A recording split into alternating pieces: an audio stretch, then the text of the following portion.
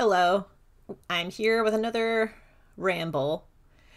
I decided to hit play on this one because this is something that's been percolating in my head for the better part of a weekend now, and it's about time that I sit down and record my thoughts on this. Because here's the thing. On June 28th, 29th, roundabout there, I will have been off Instagram for 4 months. I left Instagram 4 months ago. And I also want to provide a little bit of larger context for my role with social media, because this talk is going to be about social media kind of broadly, but also Instagram in particular. So I left Twitter in 2017-ish, shortly after the 2016 election, because everything happening around that time, I was like, Twitter's just gonna get worse. So I left. Then I left Facebook around 2020, right around when the COVID pandemic was breaking out, for a bunch of different reasons. I had shut down my Facebook page earlier than that because it wasn't getting any traction, and it was just a money pit. I would put money in there and get nothing back, and that's gonna tie into a later point when I get to that point. So left Facebook in 2020. So by 2020, the only social outlets that I had were Instagram and Tumblr. I had not joined TikTok until technically last year. Honestly, TikTok is the worst, but we'll get to that later. So yeah, I was on Instagram for a while, but then in 2021, my account got hacked. I had 3 or 4 backup accounts, so it wasn't like a huge loss, but it was still really aggravating to deal with in that time frame. 2021 was just not a great year because, like, a couple of months after my Instagram account got hacked, that was when I lost 3 members of my family to cancer within like a 3-month span. I lost my father, I lost an uncle, and I lost my last grandparent. 2021 sucked, is what I'm saying. Anyway, back to the discussion of social media. So, yeah, Instagram account got hacked, so I just kind of retrofitted a Instagram account that I had set aside for a side project and made it my replacement art page. So FYI, if you see any posts from Kelsey D. Crawford, that is no longer me. That is a crypto bro. Far as I can tell, he's not been messaging anybody because of some technical gobbledygook. Because hilariously, he tried to change a security phone number, but it was still using my phone number. So I was getting all of these like security codes texted to me. And then he texted me because he had gotten my phone number. He texted me and he was like, "Can you text me the security codes?" And I'm like, no. Like, you stole my account. I know you're not going to give it back to me if I give you these security codes. You can just stay locked out. So far as I can tell, that account is just dead. Then I retrofitted a side project Instagram into Kelsey D Comics. Full disclosure, by the time that you hear this episode, that account's getting deleted. Like, it will be officially off the internet sometime in July, because I started the process of shutting down that account back in February. I shut it down back in February, well before the AI scraping announcements and everything else, because there were just some patterns that I was seeing in Instagram that I did not like.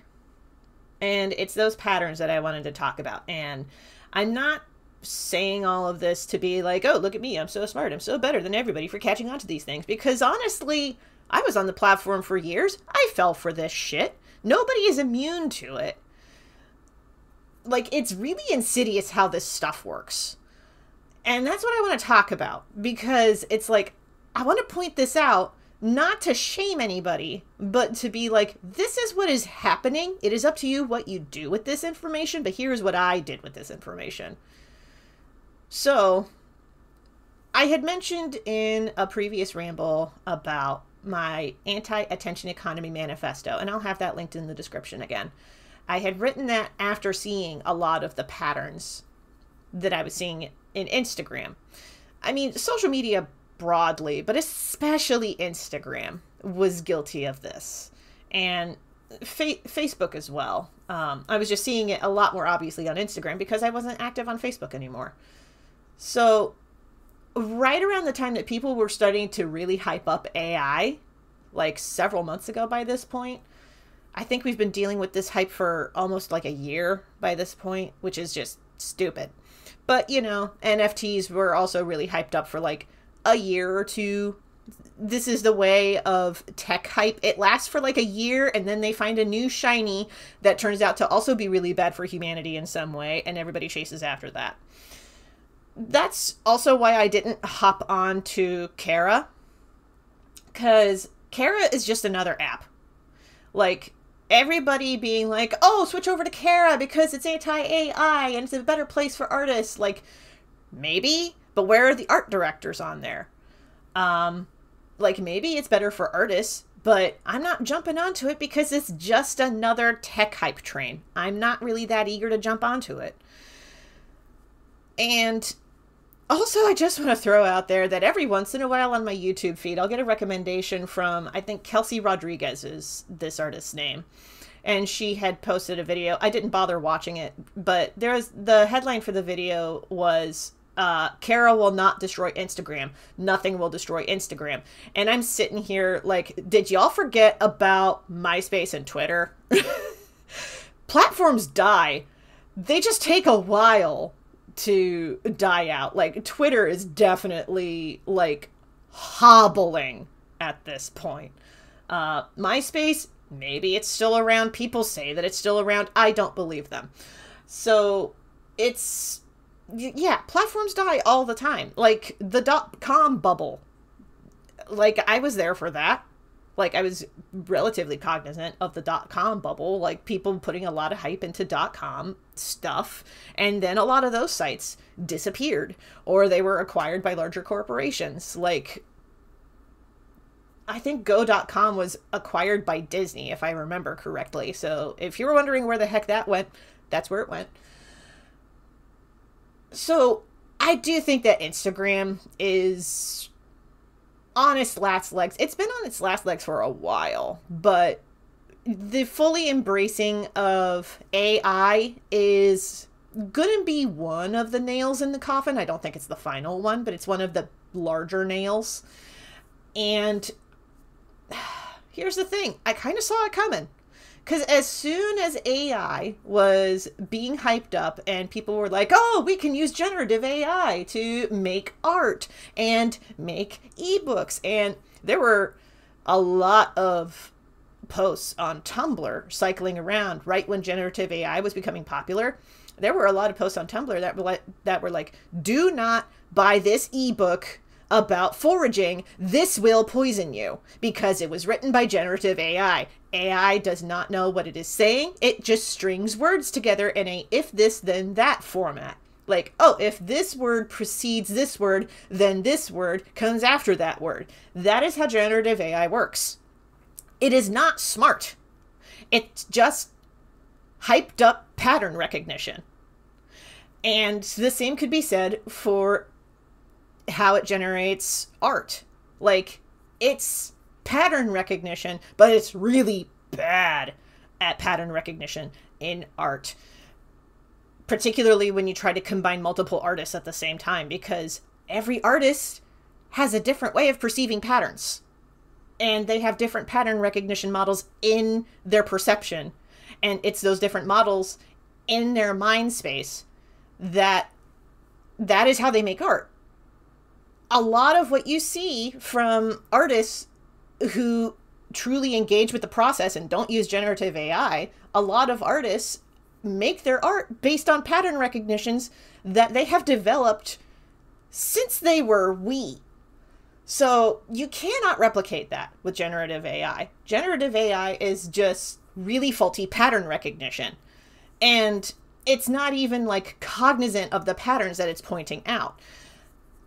When a lot of people are like, oh, AI is better at medical procedures and pointing out like anomalous patterns so you can detect cancer faster, like maybe, sure.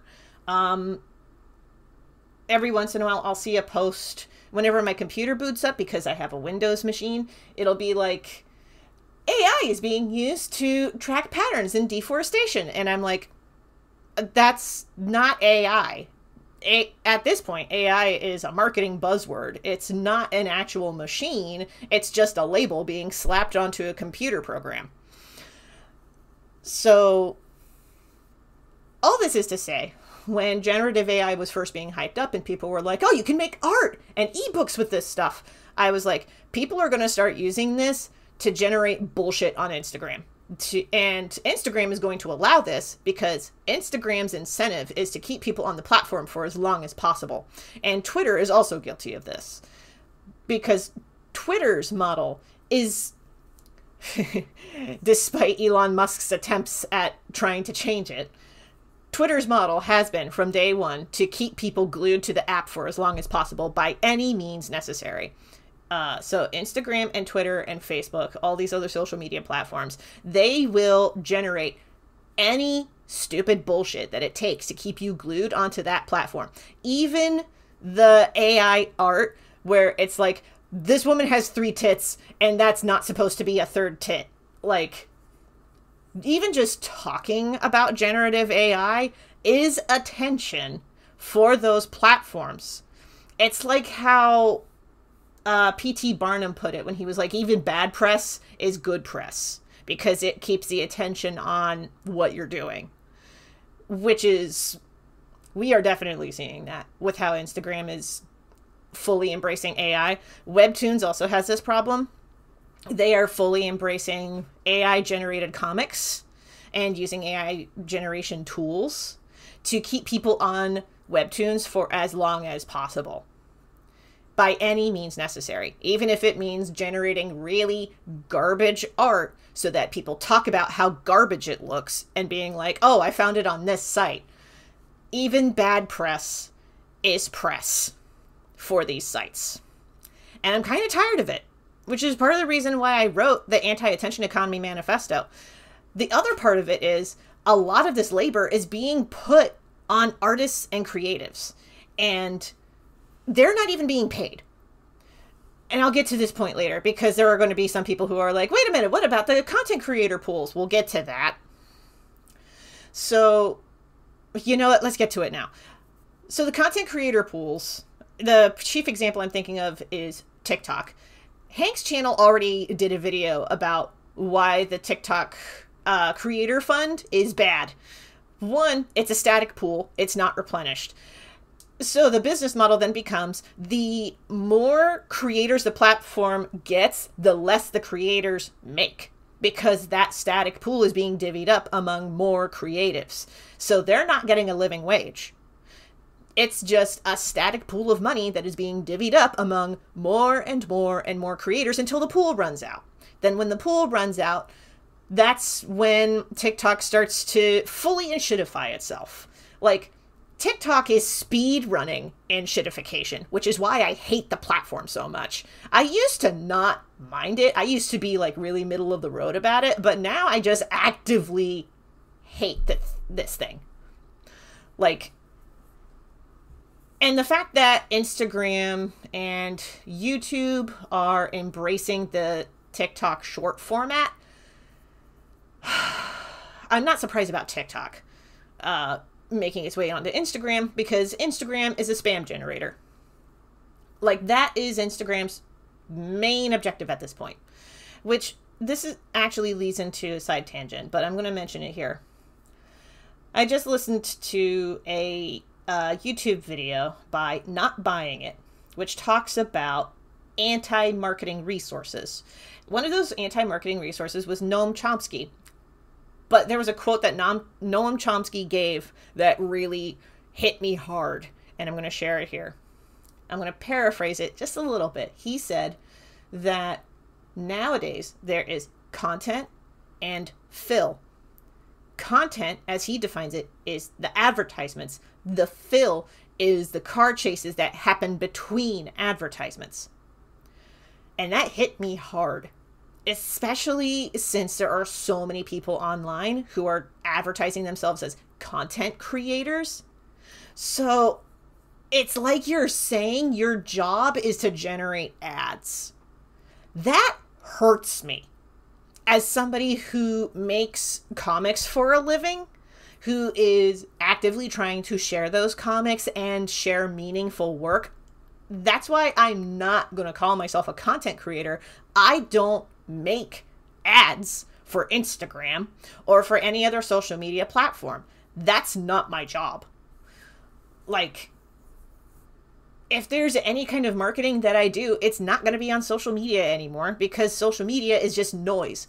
Social media is the equivalent of standing in the middle of an airplane tarmac without protective ear headgear and just letting the noise overwhelm you. That is social media to me, especially nowadays. It's just noise, and none of it is good.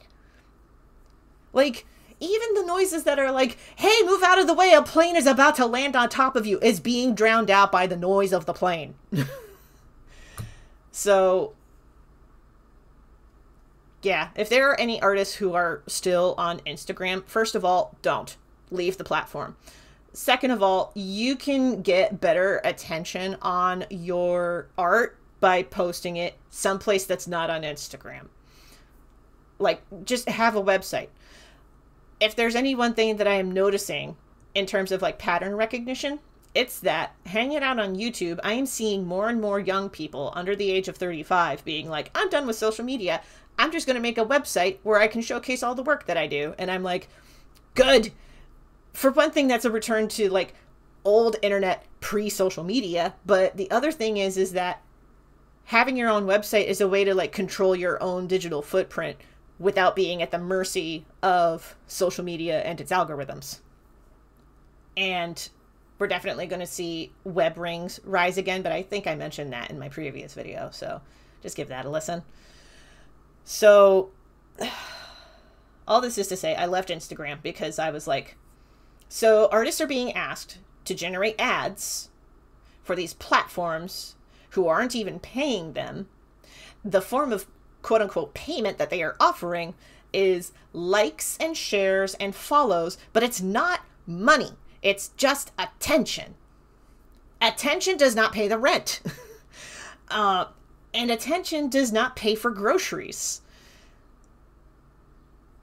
And it's awful that all these platforms are demanding this kind of like digital rent from their users. It is very much like a techno fiefdom. That's not an origin talking point for me. That is something from the Factually podcast by Adam Conover. He talks to, I don't remember his name, but he brought up the idea of techno fiefdoms. I'll have a link to that episode in the description because it is fascinating to me. It was one of the podcasts that radicalized me and made me go, oh, I need to leave Instagram. One second. I have some tea. I actually rearranged my tea drawer. I have an entire drawer full of tea. I had to rearrange it because I'm like, I need to go through some of this stuff, man. I gotta actually drink it. But in order to actually drink it, a lot of this needs to be a lot more accessible. So I just took like 5 minutes earlier today to rearrange it. And now I'm drinking one of those teas that was tucked away. I'm pretty sure this has CBD in it. I don't know. But, you know, it's a black tea, so it's nice. Yeah, drinking black tea after noon is going to probably affect my sleep, but that's fine, I guess. I really needed the caffeine today. I also, in my infinite grace, I clocked my arm against the doorknob of my linen closet, and it hit hard enough that my arm still hurts. I'm kind of paranoid that I might have put a hairline fracture in there. I don't think I did, but it's still pretty tender and bruised today. I'm not doing any heavy lifting. I'm doing my best to be really gentle with it. I'm putting ice packs on it whenever possible to keep any swelling down. There's not any swelling, really. It's just kind of purple. But it still hurts. I'm just going to keep an eye on it because it's not the first arm injury that I have had. Anybody who's been following my work since 2013 knows that I broke my wrist back in 2013. And I have an entire blog post about it. I probably will have that linked down in the description as well. But yeah, injuries are nothing new to me. Because I'm just so full of grace, y'all. I'm as graceful as a cow standing in a hammock. Anyway, circling back to the talk of Instagram and quote-unquote content creators, etc. Like, I just got really tired of being asked to do all of this emotional labor and not being paid for it, which was why I left social media. In particular, Instagram. I had gone back to Twitter around 2021 just as a way to be like, I'll try this out because it seems like the tabletop sphere is an interesting space to be in, so I'll check this out, see how it goes. And then within about a year, Musk bought the platform, and then I was like, okay, I'm done. So I haven't logged into either of my Twitter accounts since then, because I had a Funzy Twitter and I had a Twitter that I revived in like 2022 for my art, because I wanted to try to keep that separate from my Funzy account, but I haven't bothered to log back into it. I'm just going to hold on to those usernames just so nobody else can claim them. I don't care about Instagram at this point. Like, if people tried to claim Kelsey D Comics after I delete the account, like, whatever. It's not me. And Kelsey D Crawford has been hacked and abandoned. So as far as I know, it hasn't posted anything. Not since 2021. But anybody who still uses Instagram, like, for one thing, I don't blame you. The way that Instagram works, it is very addictive. The thing is, though, is that part of why it's addictive is that it works off of Skinner box play logic. And that's the same sort of logic that you use for slot machines. And that's another reason that I hate TikTok, because it's just roided up Skinner box. Because the way that TikTok works is that it will heavily reward you for the first video that you ever post, and then every video that you post after that gets diminishing returns. Like, maybe you'll get like 1 million views on your first video, and then after that, don't be surprised if suddenly you post a video and it only gets 9 views. Like, don't be surprised if that happens, because that's just how TikTok works. It heavily rewards people who first start posting, and then the more that you post, the more that it's like, no, we want to reward the people who are newly posting so that we can get them addicted to the slot machine, because we want them chasing after that high of getting that 1 million views the first time. And it's an industry where the platforms are being run by these billionaire tech bros who are extracting rent and attention from you as much as possible. And I'm fairly well convinced that the hoarding of attention is stolen labor. Like, it's not just that they're not paying you for the work of actually being on these platforms and making work for it, which is, again, making advertisements. Like, please, there's another reason that you need to leave the platform, because you don't need to make advertisements to keep people glued to the platforms. Please don't do that to yourself. You can make meaningful work. Like, and that meaningful work is not going to be on Instagram. And to the people who are like, but I need to be on Instagram because otherwise I'm going to miss out on career opportunities. I'm telling you this as somebody who had been on the platform since 2015. I have never gotten a job from Instagram. All of the most successful job offers I ever got were from Tumblr and Twitter. and I'm saying this with confidence, because Tumblr was where I got my first comics job, working on validation. Twitter was how I found out about the call for submissions for an Iron Circus comics anthology. Both of those were the biggest game changers of my career. Neither of them happened on Instagram. Instagram has never been a platform where I found work. It has always been a platform for generating spam and for coming across so many people who want to scam artists out of their money. I cannot tell you how many people have DM'd before I left. They've sent me DMs trying to be like, hey, I'd like to commission you and pay you by check. Do not work with these people. It is a scam, because the way that model works is they will send you a check for an outrageous amount of money. Then they'll say, oh, I paid you too much. I need you to send me back some before the check clears. And then you send the money back, and then the check never clears, and you are out the amount of money that you sent the scammer. Do not engage with these people. Anytime that somebody reaches out to you and they're like, I want to pay you by check, especially if it's on Instagram, don't fucking engage with them. They're all scammers.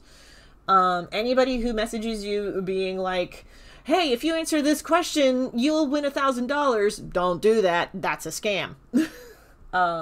Anybody who reaches out to you via DM, saying that they will commission you, you gotta be clear about your method of payments.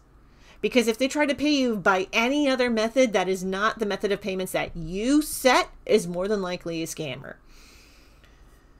Just don't do it. I've never had any successful commission bookings from Instagram. All of my successful commission bookings have been from my email newsletter.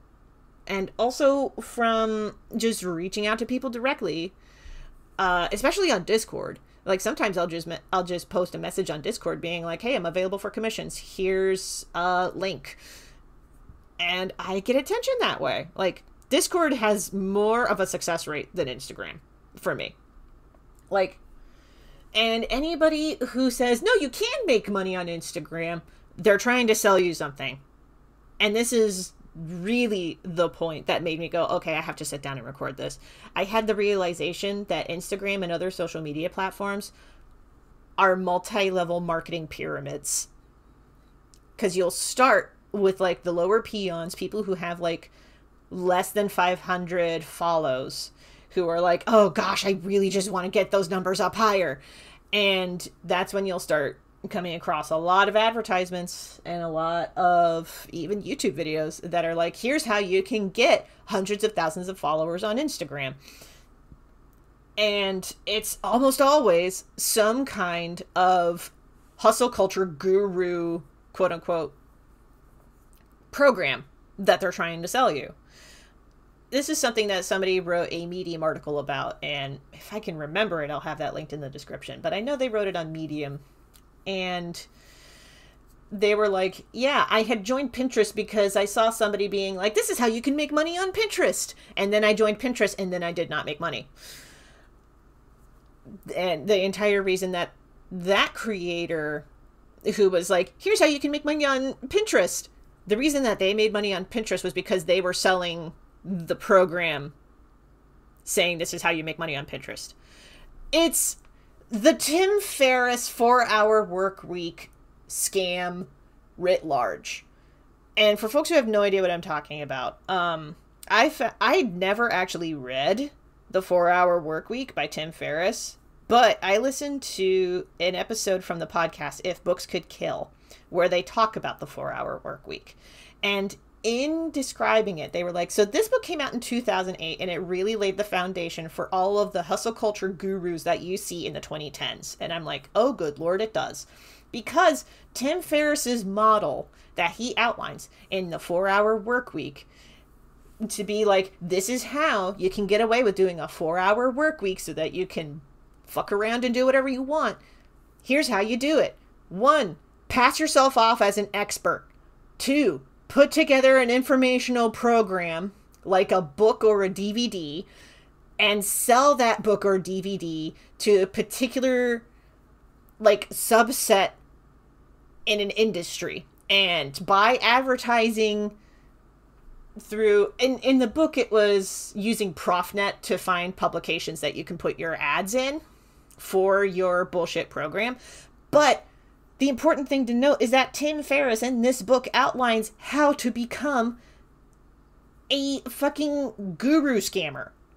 And that's why we see so many of these people. We especially saw them in the 2010s, because that was when the grift really started to catch on and people were like, oh, this actually works. You can just scam anybody into thinking that you're an expert, and then you can just rake in the cash because people will think that you're an expert. And the real culmination of this is the Mickelson twins. And this is partly why the Folding Ideas video talking about the Mickelson twins is such a comfort watch for me. Like, every once in a while, I actually have it, like, in the background. And this is, like, I don't know, my 20th viewing watching this thing or playing it in the background. Like, again, it's a comfort watch. There's just something about Dan Olsen's deadpan delivery and dad joke, like, vibes that I resonate with a lot. But in that video, he talks about how the Mickelson twins do their scam, and it's that Tim Ferriss hustle culture bullshit, where they paint themselves as experts in a particular industry, and they will teach you how to break into that industry. In the Mickelson twins case, it is a pair of grifters teaching you how to be a grifter. And their particular grift is getting people to think that you can make millions producing audiobooks for Audible. Honestly, the Folding Ideas video goes into more depth about why this business model does not work. So I highly recommend that you just watch that, especially since that's one of his shorter videos. It's only like an hour and 15 minutes long. Still, have a sandwich, sit down and watch it. It's a great watch. Again, it's a comfort watch for me for a reason. And part of the reason it's a comfort watch for me is because it helps me spot those patterns, and it helps me spot the rhetorical devices that a lot of these gurus will use to try to rope you into their scam. But in listening to the Mickelson twins trying to sell you their bullshit, it made me realize how prevalent it is on social media platforms. And honestly, social media is like the #1 place for these gurus to go and advertise their stuff to you. And that alone is a good enough reason to not go to social media, because you don't need that noise. You don't need somebody trying to paint themselves as an expert selling you on, this is how you can make millions on Twitter. And then it turns out to be a scam course that they really overcharge you for, trying to sell you on a method that works for them 10 years ago. That does not work now. Another video, I just remembered this. Super Eye Patch Wolf also talked about a similar type vein. He talked about how YouTube influencer courses are garbage. He has an entire video just about that. And I highly recommend you watch that video as well, because that paints how YouTube videos and how YouTube, like, creators will do that MLM marketing, this is how you can make millions on YouTube kind of structure, but it just turns out to be another Tim Ferriss 4-hour work week bullshit scam.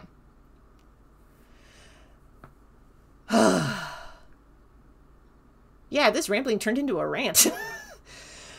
Oh man. So I will say, repeating again from the top, it has been 4 months since I left Instagram. I've not logged into Twitter for a while. A long, long while. I'm trying to remember the last time I even logged into Twitter. I think it was like partway into 2023. It's been a while.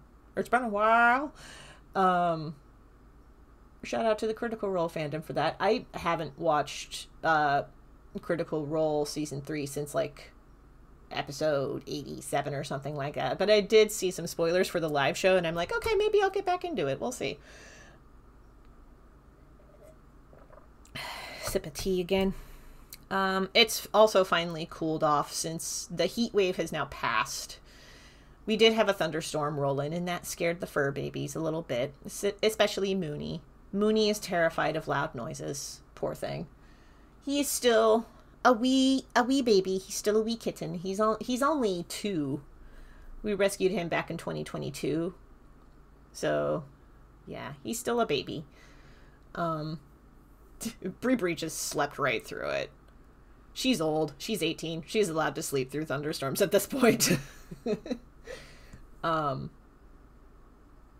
also took a minute before the thunderstorms really kicked in. I took some time to play with Mooney. He really wanted to play fetch with his mousey. He has a little mouse toy that the tail has been thoroughly chewed off. One eye is missing. A good chunk of the fur is missing. It's been dunked into the kitty water fountain multiple times by this point. And yet, he still loves this toy.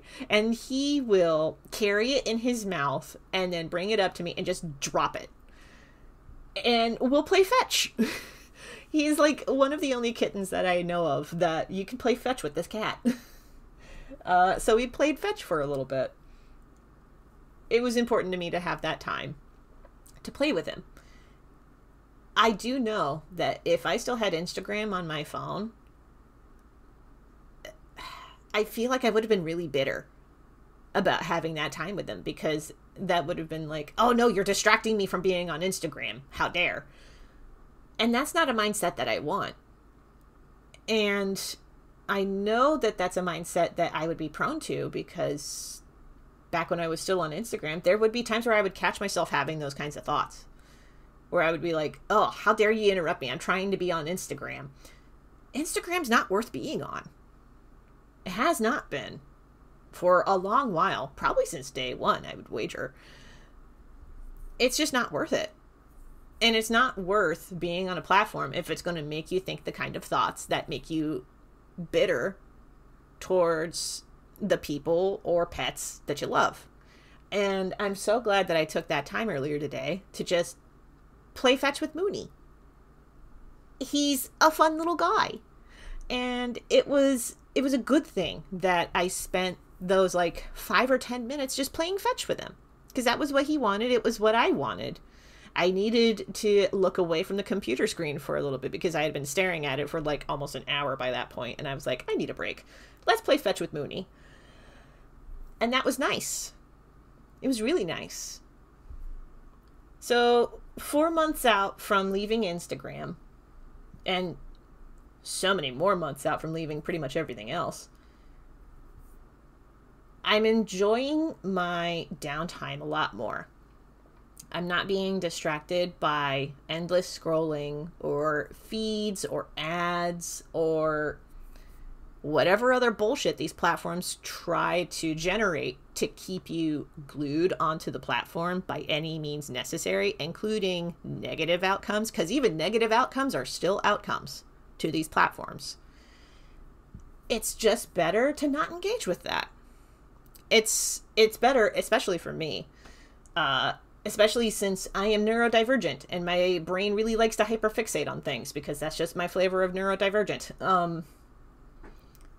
I really needed to not be on these social media platforms, because I don't need to hyperfixate on the kinds of things that social media is trying to spit at me. I don't need that in my life. What I need in my life is time to play fetch with Mooney. It's time to sit with my sketchbook and doodle some ideas. It's time to veg out on the couch and watch some of my favorite YouTube people. Because I don't consider YouTube to be a social media platform. It is a content house. Well, let me rephrase that, because again, contents are ads. It is a place for people to post videos. It's basically a hub. It's the best way to put it. It's a media hub for people to upload their videos. And despite what people will say, there is no like magic video formula that will suddenly make you break the YouTube algorithm so that you get millions of views. Like that doesn't happen. Sometimes you pull the stick on the slot machine, and sometimes you get $100. Again, Skinner box logic. Now, YouTube does have some Skinner box logic. When it comes to, you know, getting those millions of views, I'm honestly really happy with the sub count that I have. Like, it's a small group. It's less than 500 subscribers at this point, and I'm happy with that. It's still meaningful to me to make videos like this because, one, it's been meaningful to actually make these kind of rambling videos, to just designate a slot of time. At this point, about 40 minutes. Holy crap, this is almost 40 minutes long. It's just over. Holy crap. Thank you for sticking with me this long. Because I'm not editing this. I am not editing this down. So I just appreciate folks who stick with me for these kinds of videos. And I appreciate the folks who've been sticking with this channel since day one. That tells me that you really like my art and that you like my really hot takes and my opinions on these things. Like, that is meaningful to me. And in a way, I'm happy to be doing this along with my comics. Like, comics is still going to be my main thing. No doubt. Don't get me wrong about that. I love making comics. I will still be making comics. Even if I break both of my wrists, I will find a way to keep making comics. Because, I mean, if Yuko Ota can figure out how to draw offhand, if I need to get to that point, I will figure it out. Like, that's kind of one of my mantras that I wrote on my little mantra board is, if they can do it, I can do it too. It's a way for me to connect to the human spirit. And it's also a way for me to overcome, not imposter syndrome, but like the comparison trap. The idea that comparison is the thief of joy, but being able to twist the mantra around to being like, if they can do it, I can do it too. Is like, if they can figure out how to make it work for them, I can figure out a way to make it work for me. That's how I use that mantra. So like, if Yuko Ota could figure out how to draw with her offhand, if push comes to shove, I can figure that out too. Or like, if Starfish Face can figure out how to get 100,000 subscribers just by doing her own thing, I can do that too. Not gonna get there within a year, because you have to be really lucky on the slot machine in order to get 100,000 subscribers within a year. And honestly, I'm not really after 100,000 subscribers. That's just entirely too many people. I don't need to fill up a, like, baseball stadium 10 times over to be fulfilled. I'm making comics. Like, making comics is enough fulfillment for me. YouTube is a fun thing. For me, this is fun. And I'm actually going to keep up this format. This format of recording ramblings and putting it over top footage of me drawing something. It seems to resonate with people. Because the previous video that I did really resonated with folks. I got a lot of Discord messages about it. Like, and I mean, compared to other videos, like, it came out about the same in terms of like the ultimate amount of viewership that I got out of it. I'm not really hurt by that. I'm not after numbers. I'm not after big numbers, I should say. What I'm after is making stuff that is emotionally fulfilling. And right now, this format is emotionally fulfilling for me. It's more emotionally fulfilling for me to draw comics, honestly. But in terms of other creative pursuits, like, YouTube's a nice hobby. For me, anyway. There are people who try to make this into a career, which, look, I recognize that we live in a capitalist society, and capitalism, particularly late-stage capitalism, really pushes you to monetize everything that you do, including your hobbies. But you are allowed to have some hobbies that are just for fun that you don't need to make money out of. You are, in fact, allowed to have joy that is specifically for yourself. And in fact, giving yourself the permission to do that is a radical act of self-care. And on that note, I think I'm going to wrap it up here because it is now about 45 minutes. Thank you for sticking with me for this particularly long ramble. I will do my best to have the next one not be this long. If you would like to check out my other work, especially my comics that I get a lot of emotional fulfillment out of, I'll have links to all of my stuff down in the description. That's all I got for now. Thank you for listening. You are awesome.